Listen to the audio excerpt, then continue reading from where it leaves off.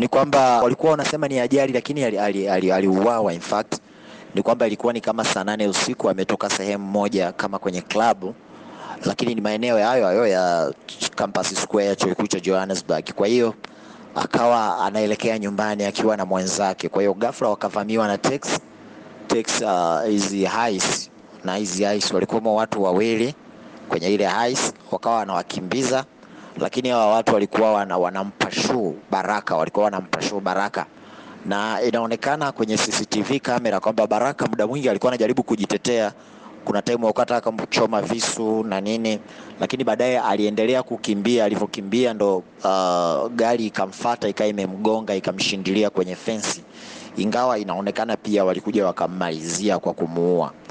Baadaye polisi walikuja wakauchukua ule mwili, wakawaarrest wale watu wawili, lakini baadaye wakawa wamewaachia kwa sababu kesi walioandikisha walisema kwamba wameendesha bila leseni.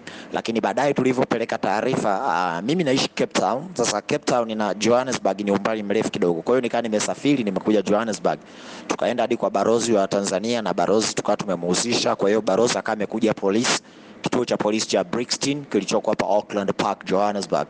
Kwa hiyo akawa amehusishwa, angalau tukajaribu kupush na tukaweza kupata repatriation ya mwili, na Jumanne tutafanya memorial ya kuaga mwili hapa Johannesburg, na Alhamisi tutasafiri kurudi Tanzania.